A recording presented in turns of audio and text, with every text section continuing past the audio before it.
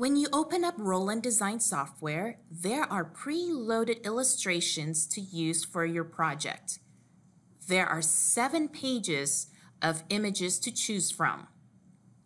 If there is an image that you would like to add to this illustration folder, you can do that. First, the image has to be a JPEG or PNG. For this example, I will choose the Roland logo. Start by copying the file. Then, go to your C drive, Program Files 86, and look for Roland Design Software folder.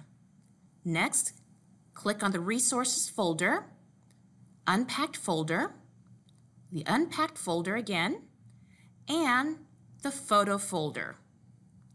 There are 2 locations to save the file at. First, the original. Paste the file in here. Then, click on the back arrow and choose the thumbnail folder. Paste the graphics in here too.